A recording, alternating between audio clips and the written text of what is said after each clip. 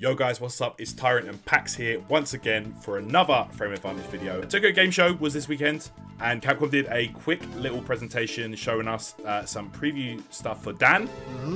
Yeah man, new content for Street Fighter 5. It's always welcome. Let's take a quick look and see what we think about Dan here. Yeah, let's take a look.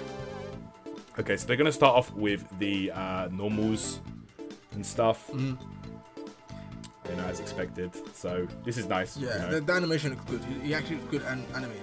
You know what? Like a lot of the animations in Street Fighter 5, if you actually let it rock after the animation ends, yeah, you get some nice little extra stuff. Like Cody has that, I'm sure you yeah, know yeah, about. yeah. But it's nice, but you hardly ever get to see it. Yeah, I know. It's just like a little thing they put in, but yeah, but it's still nice to know that there's some level of attention to detail. You know. His sweep actually looks pretty good. Yeah, it looks a bit slow though. Yeah, it's got good range though.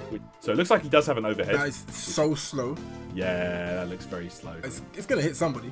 That looks like a good anti that as well. That is stand heavy kick. I think that these are command normals because he went through all the normals here. Oh yeah, like maybe like a forward heavy kick or a back heavy kick. He had the command hard kick in SF4 that was like one of his best buttons. I wonder if that is going to be the replacement for that. That's a good walk speed though. Yeah. The throw looks dead. Can't lie. That looks so bad. That is so bad. So in the beta footage, that left him point blank. Like there was going to be some throw loop nonsense, but it looks like they took that away, and now he just throws you pretty far. Kind of like Cody back throw. Man actually got nerfed, and he's not even out yet. Yeah, he got. He's not even out, and he got nerfed. Alright, special moves, and he's got the same Koryokin that he has to charge up now that you can make it go full screen. That looks. Yeah. Is that Tiger Knee looks ridiculous. Or what's it called? Hibiki kick or something like that. What's it called? So the Dankyu Kyakyu. Everyone just calls them the Dan kicks, but like that was one of his best tools in Street Fighter 4 because you could frame trap with it. They were like super good on block. Yeah. Depending on the frame there, that light one might be pretty ridiculous. So here we go. The DP looks alright. That looks clean. Yeah, the DP. His DP's always been quite good. And what's that? It's just like a Seth kind of move. But depend. All it depends on if it's safe or not. You know, if they're safe, if it's not safe, then it might be something that you can like. He might be able to chip you down. It might be one of them ones where he is unsafe but it's spaced, and then he can do them buffer mind games behind it and stuff like that. This one looks more like a combo tool. Yeah, the ender. Yeah, exactly. The ender or like mid combo.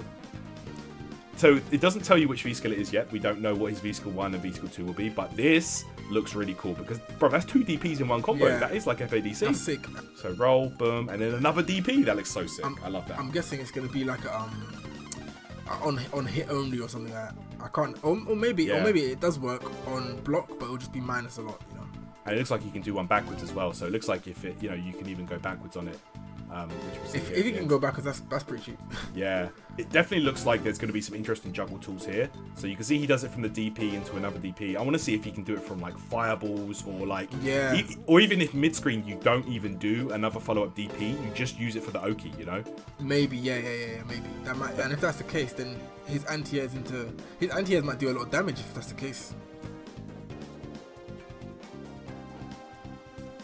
Also, here we go, juggle them up, and then the Dan kicks after. Okay, that looks look at the corner carry. I know, and it looks like it might actually have some good frame advantage here after the Dan kicks. Yeah. Because he's right on top of you. He could definitely dash after that. Yeah. But look how that sent you quite far.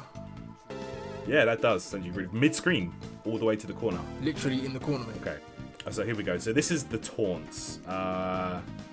I mean, we all know Dan's always about these taunts. Like, they don't do anything. It's not like First Strike where taunts. Yeah, I was wondering if they did something. Maybe they do something, but I don't know. They did say on the presentation that there are some hidden inputs for the taunts as well, and they're looking forward to seeing what the players come up with because he had like a jump taunt before that could like hit you at the air and you could get resets and stuff, which was interesting. So he actually has a super taunt as well, which he had from SF4, which allowed him to. Is this it here? Yeah, that's it here. Okay. So they don't show all of it. Yeah, and then he'll be able to cancel it to something else maybe. Again, we could go back to SF4 because that's what we can reference. Yeah. He could do this and then cancel it immediately into Ultra or anything. Yeah, basically a carry cancel. So you could basically like cancel into Ultra, like pseudo cancel into Ultra. Overall, they didn't really show too much, so they are keeping some stuff back. Yeah. But we have seen that they are definitely doing like some kind of tests and stuff on the character because that back throw, they had to take that out quickly. They didn't show any like crush counters or anything, so like we literally did not see almost like the basic things. Showing the normals without showing them on block and stuff isn't as useful as just whiffing them. Because they're probably still balancing the character and finishing the character off. They probably don't have that much more to go on. I mean, at least we saw the character in motion. And it's not filmed with a camera on the telly. Like, that was trash. But yeah. Alright guys, so that's going to be us out of here for now. Thanks so much for the support as of late, and stay safe. We'll see you in the next video, guys. Peace out, guys.